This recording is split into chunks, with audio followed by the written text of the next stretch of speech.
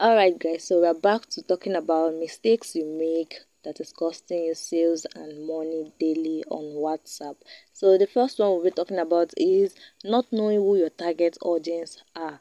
You need to know who you are selling to, who your target audience are, and if you are selling to everybody, that is wrong. You can't even sell to everybody, I mean. So you need to know what products you are doing, what is it used for, who is it meant for, who are those that are supposed to be using it. Those people are your target audience. For instance, now I'm selling to you guys as a small business owner, entrepreneurs.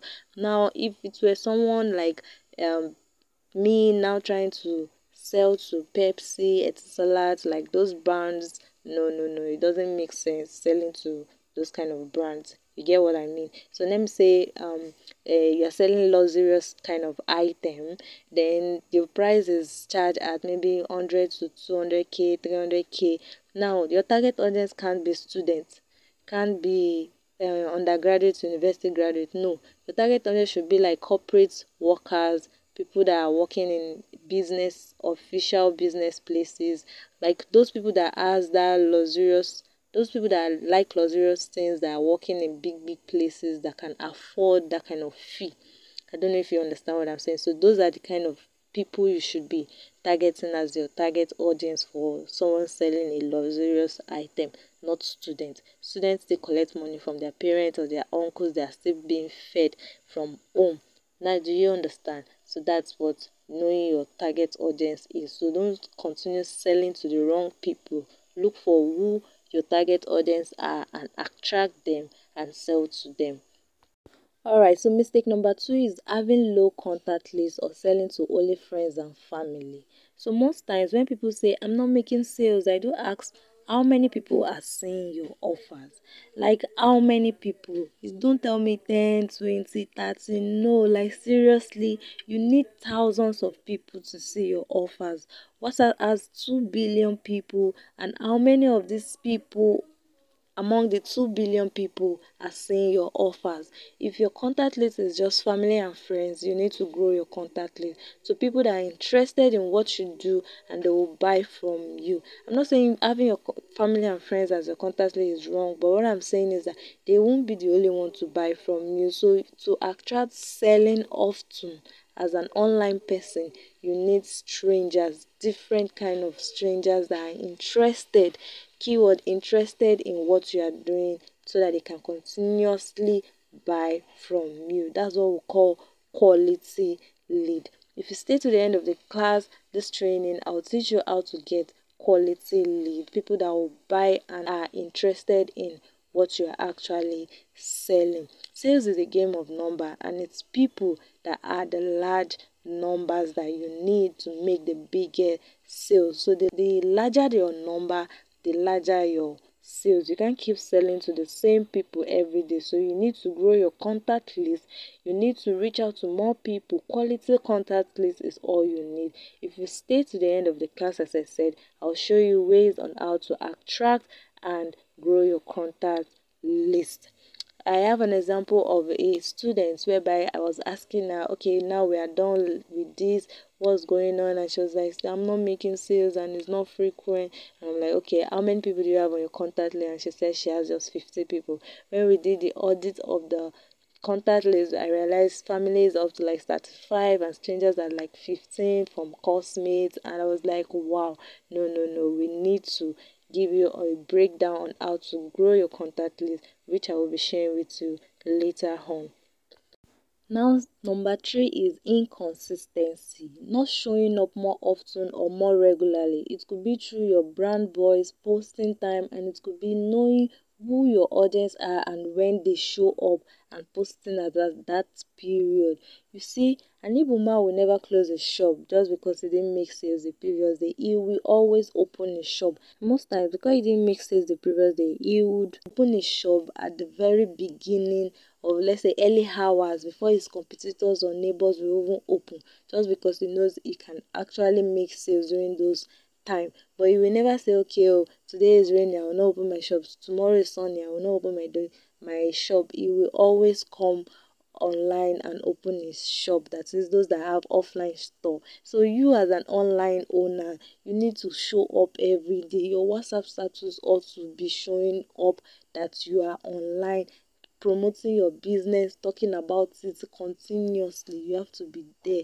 You have to show up continuously and stay consistently in the minds of your customer by showing up, so that whenever they want to give you recommendation, like consistency, what it help you do is to give you a recommendation. Like maybe a friend of them saw, I need this service. They'll be like, oh, this girl normally show up. I see her works and all of that. They will recommend you. That's what it means by showing up consistently. So if you are not consistent, it's a problem. You have to continue being online continuously, like every time you have to be online continuously.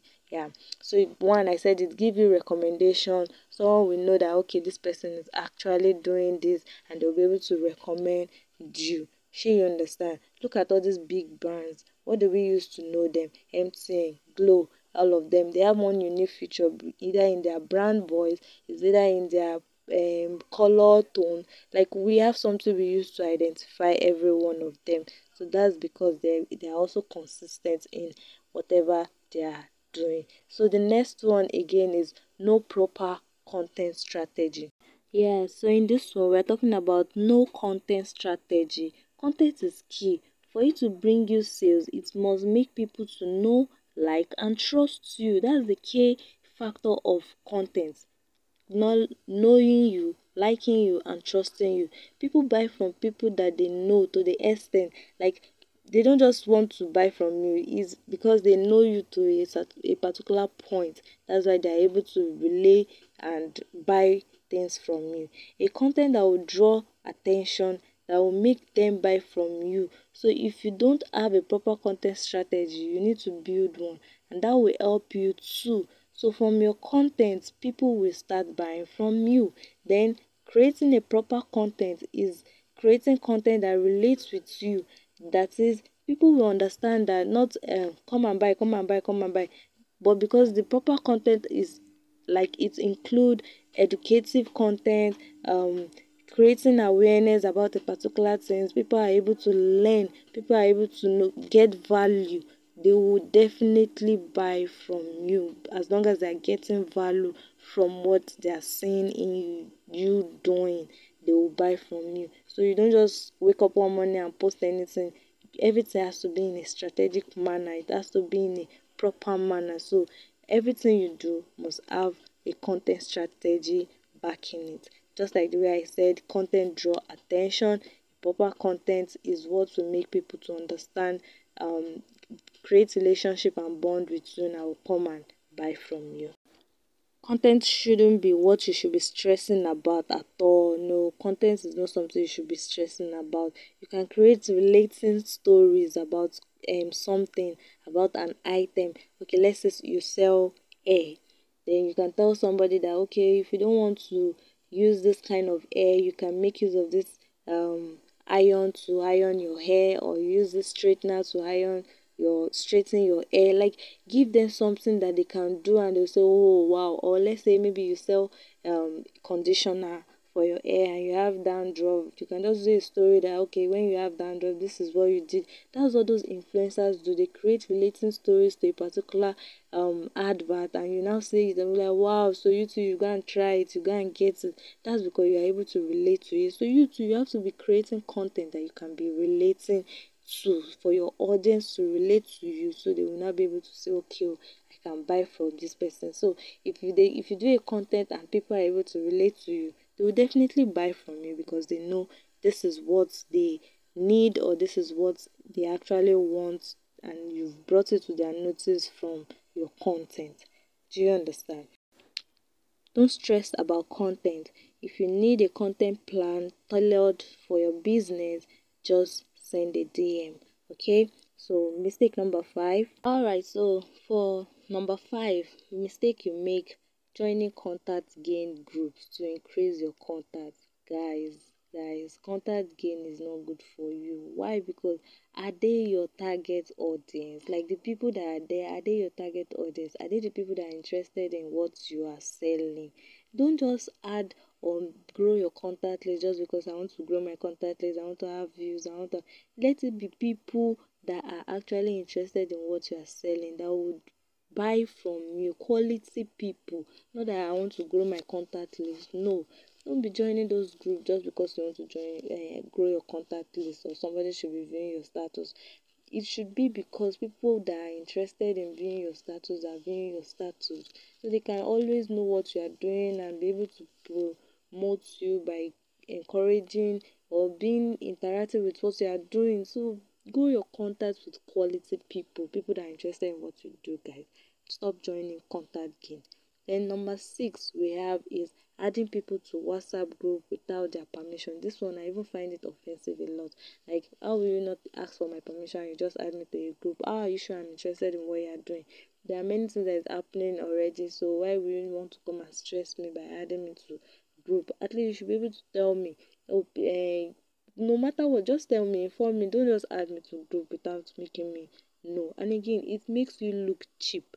People will feel like, oh, you're just trying to make sales by all means, that you are desperate. It doesn't make sense. So add only people that are interested in what you are doing into group. Don't just add people into group without their consent or awareness. I hope you understand.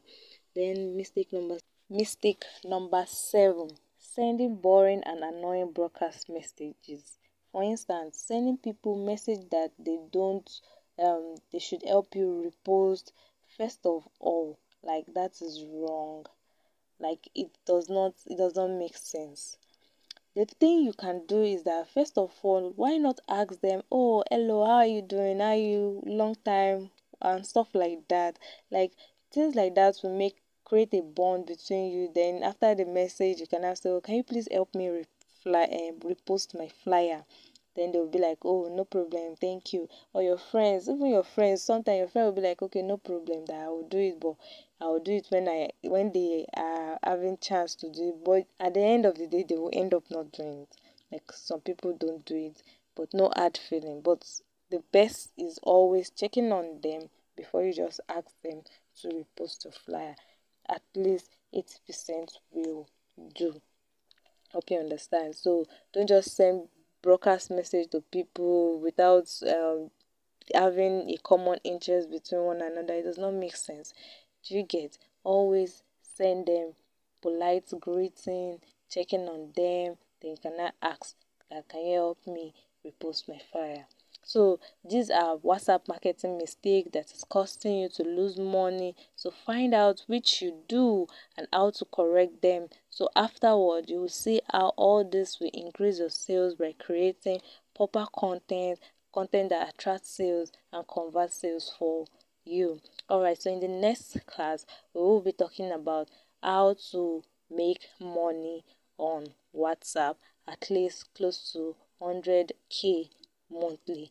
Even if you don't have a business yet, and if you have a business, don't worry, we will be discussing about how to grow your business more, adding more extra income to your incomes. Okay, so for those that missed this class, well, sorry. Anyway, that's all for today. I hope you enjoyed the section. What's the biggest lesson? And if you have questions, go ahead and ask.